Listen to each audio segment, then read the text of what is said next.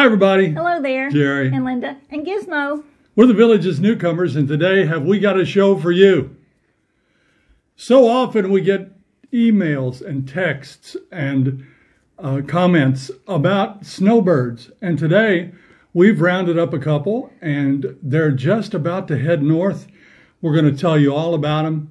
So without further ado, let's welcome Wayne and Brenda. Thank you guys so much for being with us today. Thank you for having us. Yeah, we're glad to be here. Glad we could help. Do you mind telling the folks at home a little bit about where you come from and how you got to the Villages? Yeah, so a couple of years ago, we actually did a lifestyle stay here. It'll actually be 3 years in June. And we saw an ad in the paper. Not an ad in the paper. We saw a television commercial. And so we made a reservation to come down and do a 4-day lifestyle stay. And we fell in love with the place. So we went back home and we started making our plans of when were we going to make this our retirement home.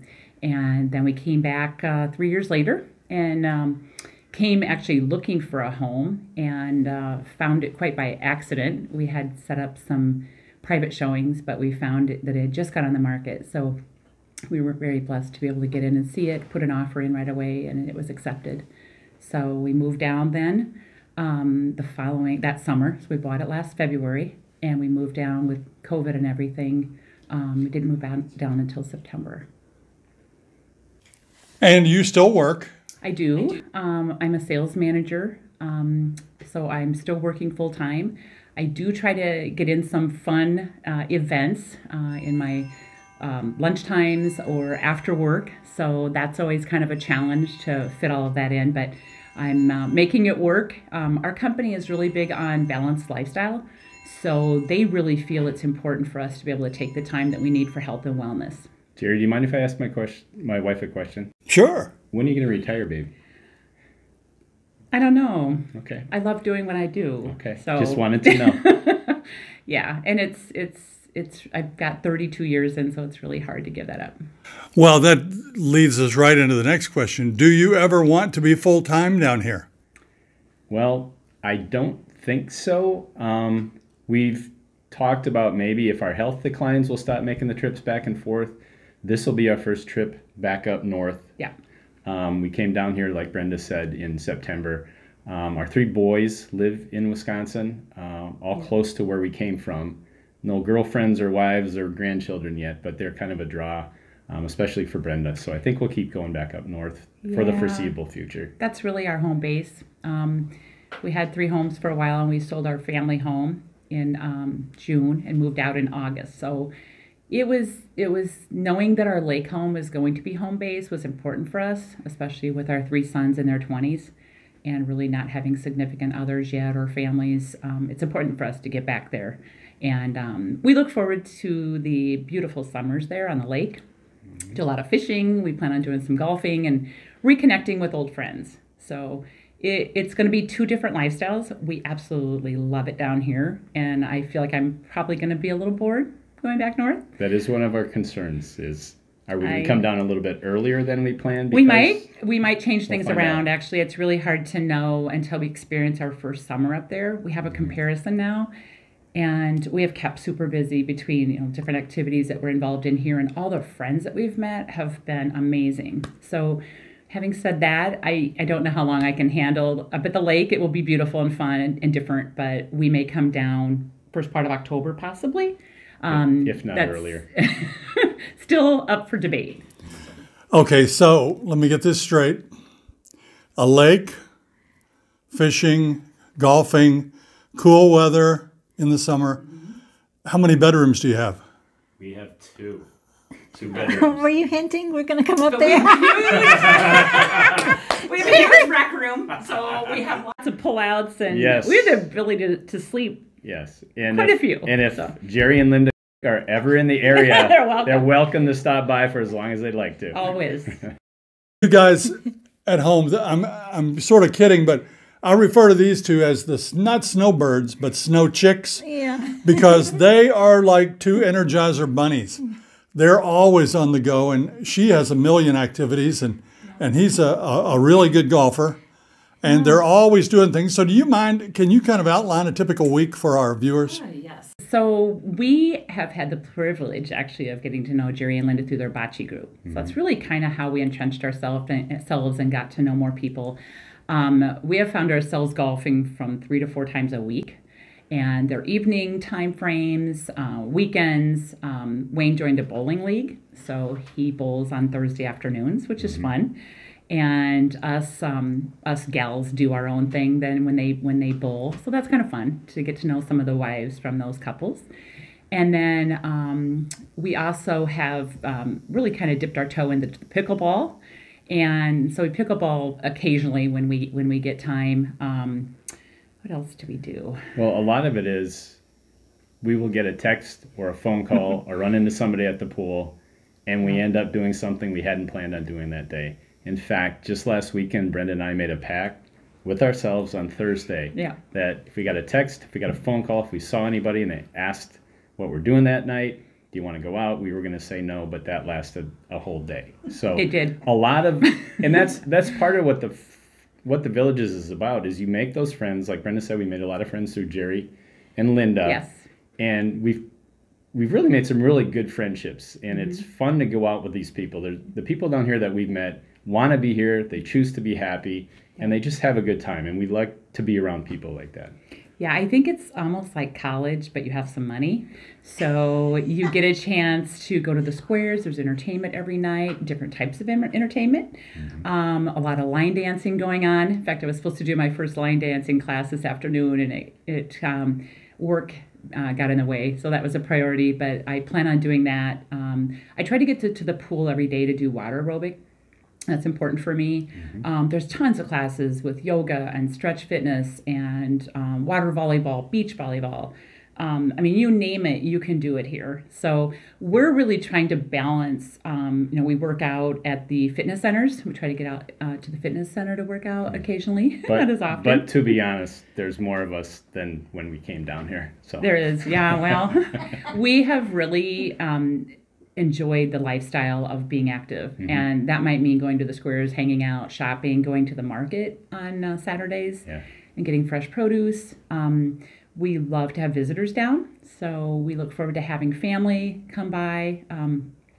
It's more than I ever experienced, and when we came down here and did the lifestyle stay, I felt like it was a Disney sort of experience, and anybody that's been to Disney World can appreciate the beauty and how well it is thought out, the whole area, and continually developing and changing. And I feel that's really what the Villages has done. They've kind of modeled themselves after a Disney.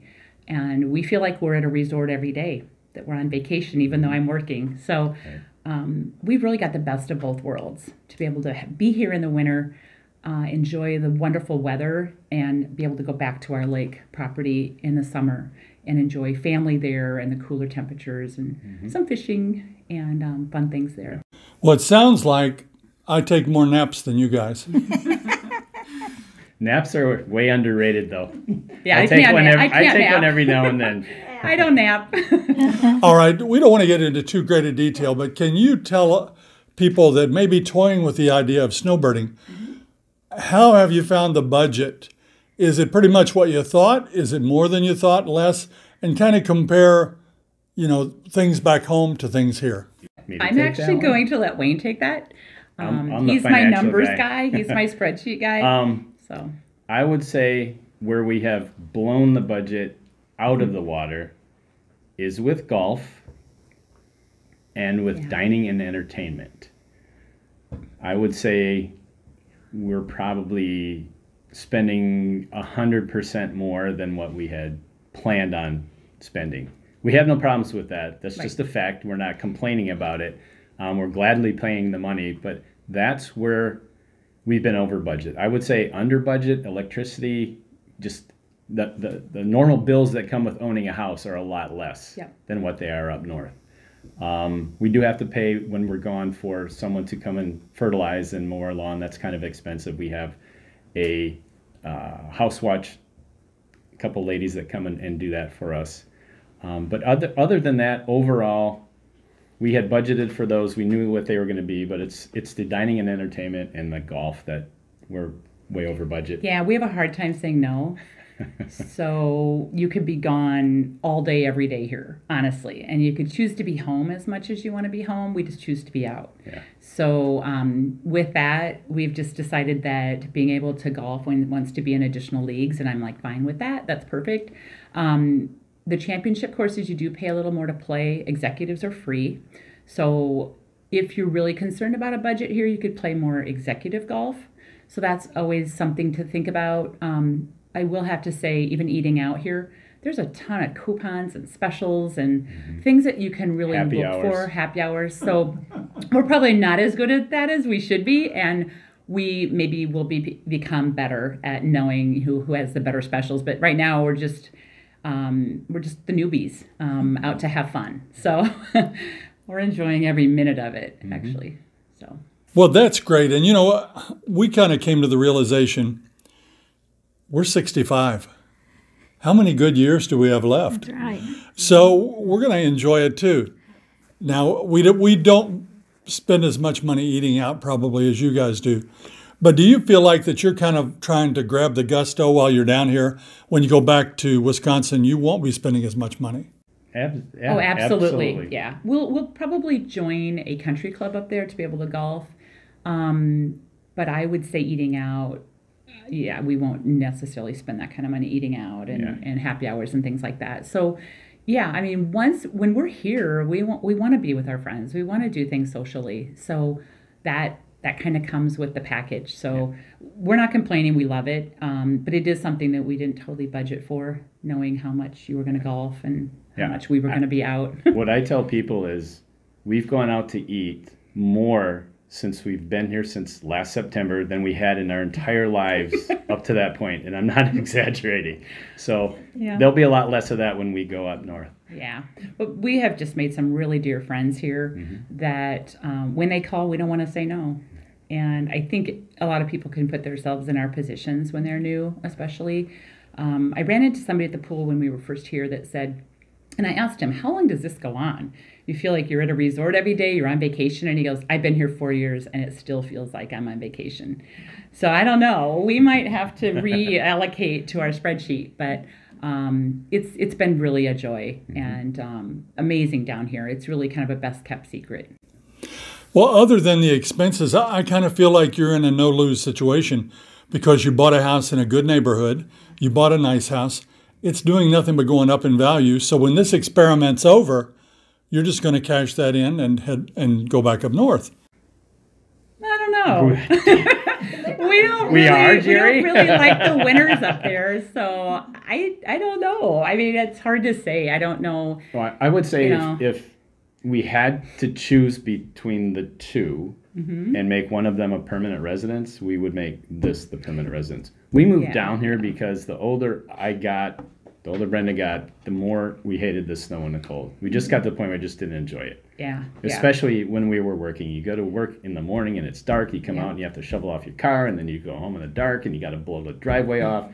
We just got tired of that. We just love the warmth.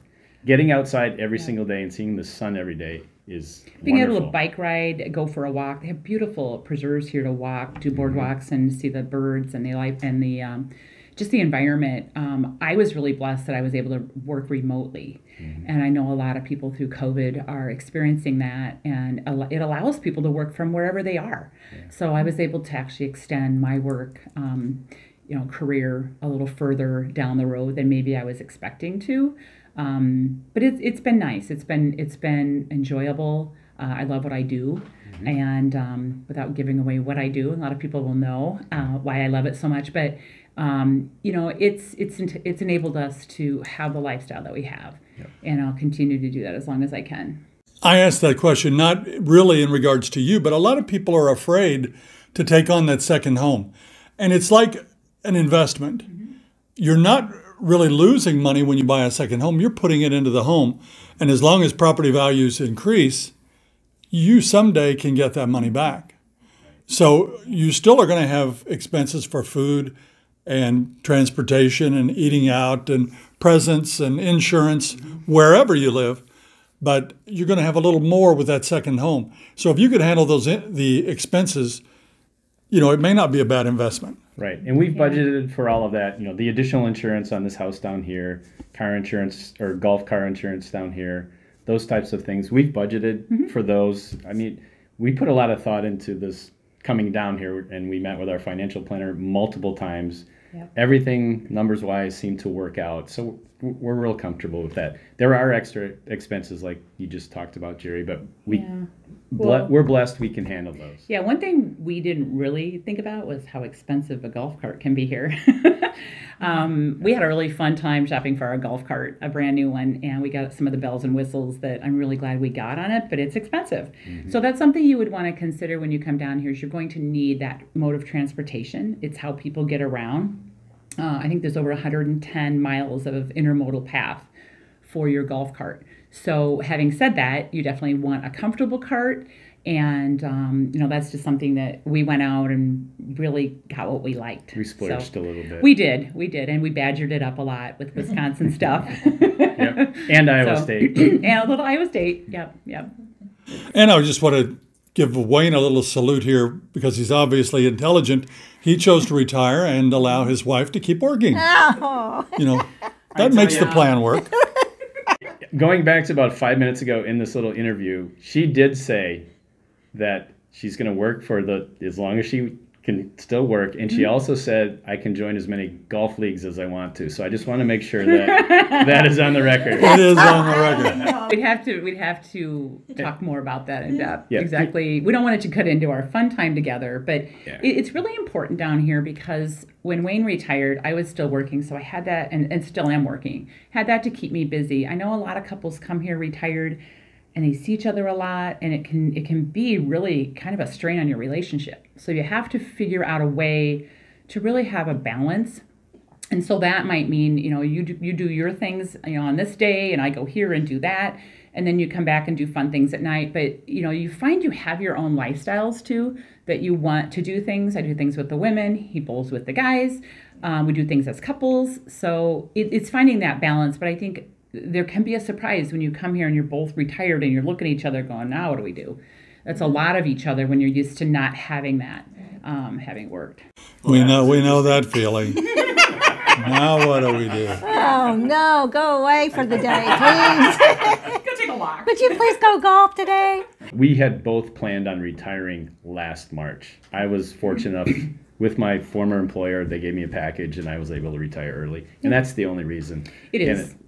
And everything we worked could out make it for the work better. Financially. So, I just decided, especially since I could work remotely, why not? So it's enabled us to have some income to do some fun things around our house. Because when you buy down here, it's not exactly like you want it. There's things you want to add to it to improve. And, we had some tile done, just various things that you want to do. So. Our neighbor across the street yelled at me one day. I was working on something. He said, yep, you bought one of those $400,000 fixer-uppers. There's a little bit of truth to that. The other shock is homes down here are not cheap. No. Compared to kind of what we were thinking we could afford and what we wanted to get. And it's like, well, that wasn't quite what we expected. Yeah. But like Jerry said, the values continue to go up. We're told 8 to 9% a year. So it's really a great investment. And to be able to live this lifestyle. Keep that way. Yeah. All right, let's get to the logistics. You guys are getting ready to go north. We are, yeah. Do you have a checklist you have to do to your house before you go? Yes. We do. We thank you, Jerry and Linda, for asking us to come here because it forced us to put a list, a spreadsheet together. Yeah. The first thing we need to do is come to an agreement as to when we're going to go up north because Brenda wants to go up a little bit later. I want to go up a little bit sooner. But it'll be sometime in May, first or second week in May. And once we determine that, then we have to make some phone calls. There's services down here that we have to activate. Our house watch, our lawn mowing, internet spectrum, change our addresses with the post office, have stuff forwarded. I'm probably going to have our golf cart service before we go up. Yeah. Brenda needs to change our address at Amazon.com.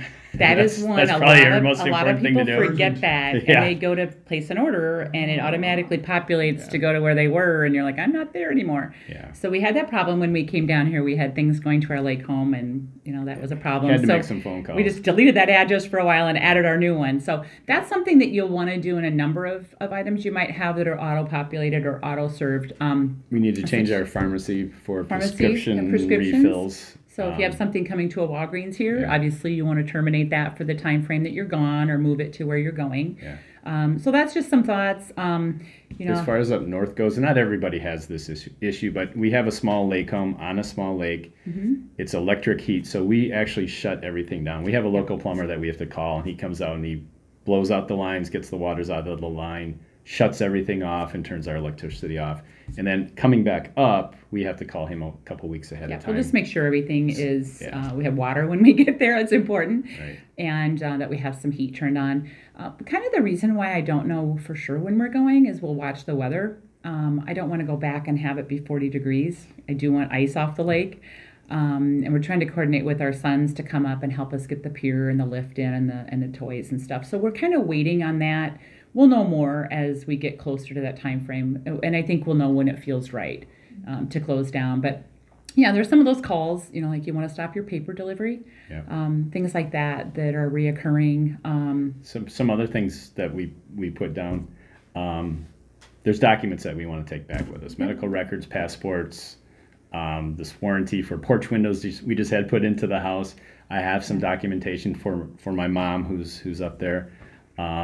Anything insurance that you files, might need, that sort of thing. Checkbooks. Checkbooks. 6 months. We have actually a tote or a crate that we'll put everything in and take back with us. Right. So, like I said, passports, good one. I also have a suit and tie and shoes and a dress shirt and a belt in case, we're getting older. If we have friends that are a little bit older, maybe there's a wedding, maybe there's a funeral we have to go to. So we have to take that stuff back. You have long pants here? He has a suit. He has one suit. I must admit, I do have long pants here. A special place in the closet. Yeah. Things to think about too is like your extra checkbooks. You might want to take, those back. We're bringing our golf clubs back. We are leaving our bags here. Yeah. We have extra bags back home. It makes our trip back because we actually drive. So we want to be really lean and mean about what we take in our car. There's a few of my favorite clothes. Obviously, I'm going to take my curling iron, your makeup, things like that. But I'm leaving a lot of my clothes here. I'm just taking some of my favorites, favorite shoes, favorite things like that. So, can I comment on that? Yeah. I don't take any clothes back and forth. Really? A woman either. Nothing. I've got up north and I've got down south. He's pretty good. So that hat is staying. Badger hats. Yes, I have other Badger hats up north. There's a lot of Badger hats. But things like your electronics. Think about your laptop, your cameras, your iPads, your speakers, your connecting devices. Those are important. Things that you use every day, like your disposable contact lenses, are pretty important to bring back and forth.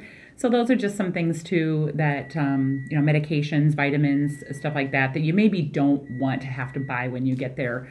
We'll just box up. I'll have some totes that'll easily fit in our car. And we've already got a box started for things that go up north. I'm kind of one of those people that if I have to take some medical records with me, I just put them in the box now. I know where they're at. So we do kind of plan out. Yeah, and we're going to be able to leave wine down here, and we have our wine up north. Yes. So we have friends that we're going to stop by on the way up north and pick up 7 or 8 cases of wine that we asked to store at their house. So that's another group we join. Excuse me, as a wine group. We love our wine. So yes, we had to rid it out of our cottage or our lake home because it would freeze. So our friends are babysitting our wine, and hopefully there's a few bottles left. But so that's just one of the groups that we belong to, and we will not take some of that stuff back and forth, obviously.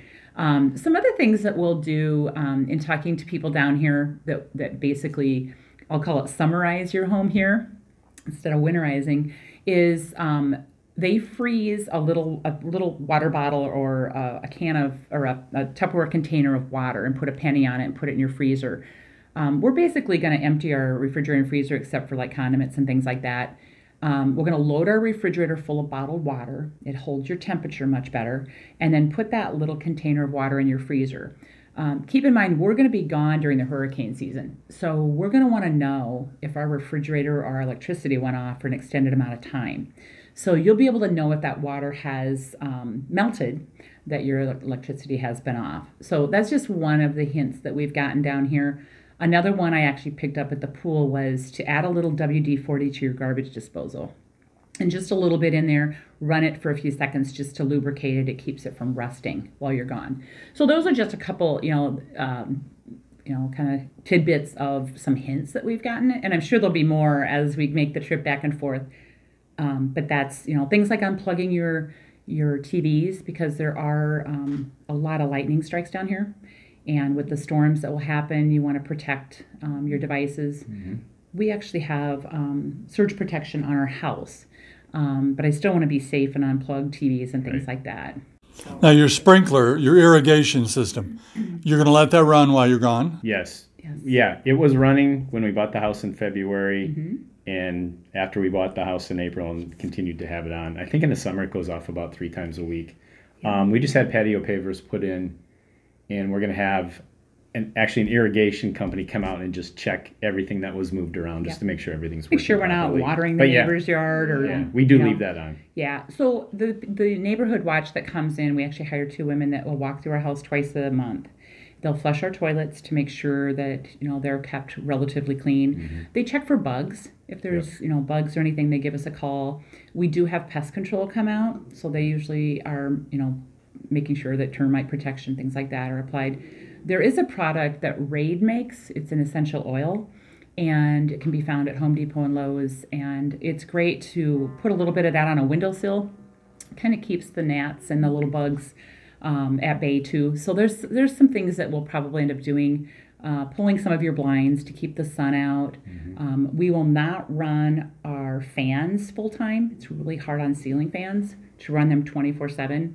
We'll probably knock our AC down. We turn it up to about 78 when we're done. You want to keep that running just to keep the humidity out. You just don't want any mildew issues and that sort of thing from happening. So we will give a couple that's our best friends, we're going to give them a set of keys, both to our mailbox and our house. So if there's any need for them to come in, or we call and say, hey, can you stop by the house? They have an ability to get in. The other thing you might want to consider too, like if you have Nest cameras, make sure they're on and positioned in places where you can watch your property when you're gone.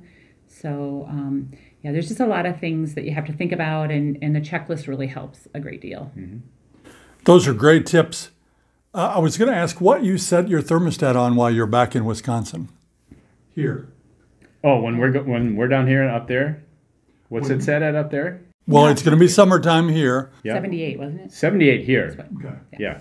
Yeah. That's what we did this past summer. It seemed to work out okay. Yeah, we had no problem. And actually the neighborhood watch gals that came through would watch to see if our lights were on, because I think the outdoor light was left on at one point. Yeah. So they had taken a picture and reported back. Our lawn sprinkler wasn't going often enough.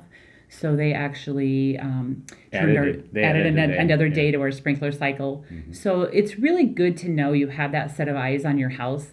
And now that we've got a ton of friends, we can just have them drive by and watch, or go, check it out too. So I feel like we kind of have a village here, so to speak, in the villages that kind of looks out for everybody. And have you made friends with your new neighbors over where you live now? We have. Yeah. In fact, across the street, about a month and a half ago, a couple moved in from Minnesota, so we had a lot in common with them. We've gone out to eat with them a couple times. Yeah, they're sweet.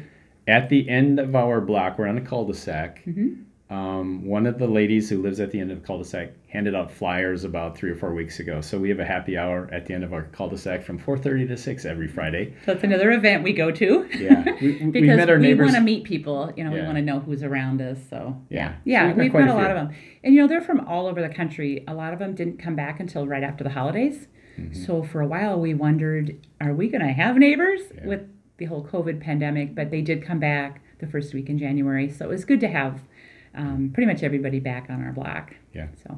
So you basically told us that when you come down here in the fall, you have maintenance to do up there. Yep. And you basically shut that place down. And since it's deserted, you blow out the pipes to prevent water freezing. And then it stays that way until the threat of freezing is over. It stays that way until we call the plumber, the local plumber that we'll give him a 2-week head notice. Give him a 2 weeks notice, and he will come out there and he will turn everything on. He'll turn all the water back on. He'll turn the electricity back on, so we can just walk right in. Yeah, everything's shut off now. Yeah. Everything's blown out. It's it may be warm there now, but there's no water, there's no heat until we tell him to turn it all back on. Yeah. So, since you bought your home here, what's the longest you've been away from it? Well, we bought it in February, the end of February, and as you all know, COVID set in.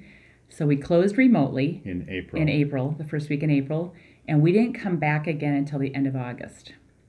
So that was really hard to know we had this place. We were blessed to have bought a house that was turnkey. Yeah. So it already had furniture and towels and sheets and dishes and everything. So we really could come down whenever we wanted, but with COVID, we didn't travel. I experienced a major back surgery the end of March, so that kind of put a crimp in things. We had our family home to get on the market and sell, so we were really busy last summer. Yeah. And then once our home sold and our movers came, and we had a date that they were going to deliver down here, then we made the trip down. We made a lot of flights last August. Yeah. And then our movers arrived mid-September. So we spent a week, we unloaded and basically put things away, and then we flew back to Wisconsin and closed our lake home. Mm-hmm. And then we came down permanently third week in September? Yeah. I think so. And we've been down here ever since. Yeah. Okay. Well, listen, this has been a ton of information. Yes. And you folks that are watching this, if you're planning on being a snowbird, I know you were probably watching intently. You can go back and watch and take some notes. Mm-hmm. But she pretty much... And Wayne, he chipped in a little bit. Oh. I was expecting that. I'm in sales, so I talk a lot. No, it's been great. And I think that you've got a lot of good information there to kind of get an idea of what it's going to be like if you decide to be a snowbird. Mm-hmm. And we really, really want to thank you guys for coming and being with us today. Well, thank you so much for having us. Yeah, we've enjoyed it. Such a pleasure. Yeah, absolutely. Hopefully you can glean some good nuggets from our video. What a great couple. Yes, they are sweet. And they gave us a lot of good information. Yeah, I'm sure you learned a lot of things that'll be helpful. And who doesn't want to be a snowbird? I mean, you live the summers up in the cool, and you come down here during the winters for the warm.